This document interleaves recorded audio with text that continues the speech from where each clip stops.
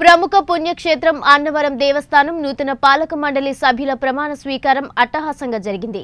ఈ ప్రమాణ స్వీకారానికి ముఖ్య అతిథులుగా ప్రతిపాడు ఎమ్మెల్యే పర్వత పూర్ణచంద్రప్రసాద్, తుని నియోజకవర్గ ఎమ్మెల్యే ప్రభుత్వ విప్ దాడిశెట్టి రాజా పాల్గొన్నారు. తూర్పు గోదావరి జిల్లాలోని అన్నవరం శ్రీ వీర వెంకట సత్యనారాయణ స్వామివారి దేవస్థానం నూతన పాలక మండలి సభ్యులు రత్నగిరిపై అంజనీ కళ్యాణ మండపంలో ప్రమాణ స్వీకారం చేశారు.